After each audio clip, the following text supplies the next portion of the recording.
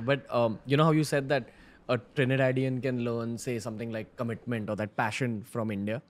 What do you think India can learn from the world? Like you've traveled the world, so what is one thing that we can do better? Like, how can we improve? We all have Ambani here. How can he improve? We have one of the richest man in the world here, so I would love to learn from you guys still. I don't think there's anything the world outside world can improve on. Like I said, even the big world want to come to India. Everyone wants to come to India now. Crazy. You know, even musicians back home in my country, Talk about they India. all say, oh my God, you have this market. I want to take me India. I want to go to India, Yeah. and all of these things. So, India is you know, the country of dreams. You know, so